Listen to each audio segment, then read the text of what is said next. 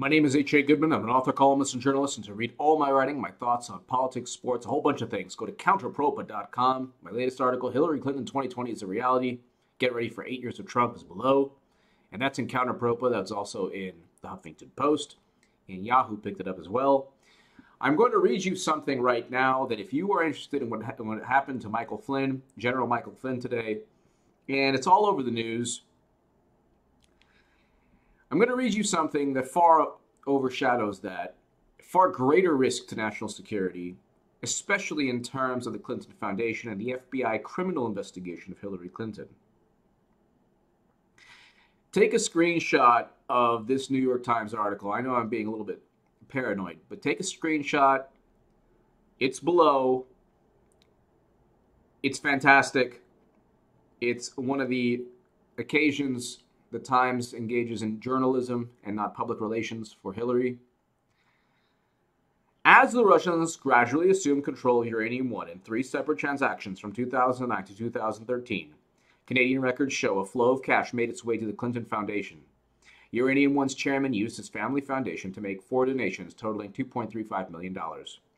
Those contributions were not publicly disclosed by the Clintons, despite an agreement Mrs. Clinton had struck with the Obama White House to publicly identify all donors. Other people with ties to the company made donations as well.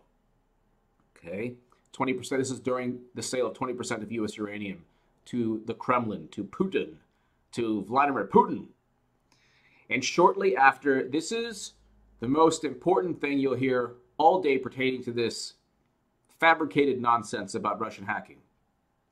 And shortly after the Russians announced their intention to acquire a majority stake in Uranium-1, Mr. Clinton received $500,000 from a Moscow speech from a Russian investment bank with links to the Kremlin that was promoting Uranium-1 stock, company that sold 20% of U.S. uranium to the Kremlin. This is the New York Times, so nobody can say fake news.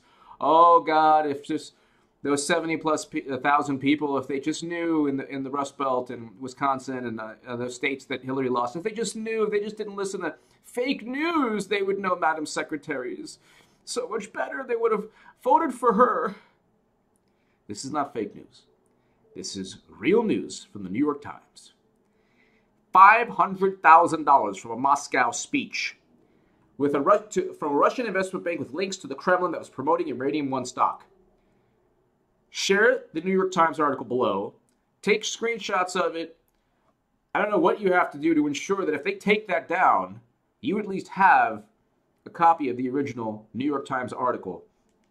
It's titled, Cash Flowed to Clinton Foundation Amid Uranium Deal. New York Times, April 23rd, 2015. That's the story of today. Not General Flynn being unfairly forced to resign. Give me your thoughts below. Thank you so much for listening.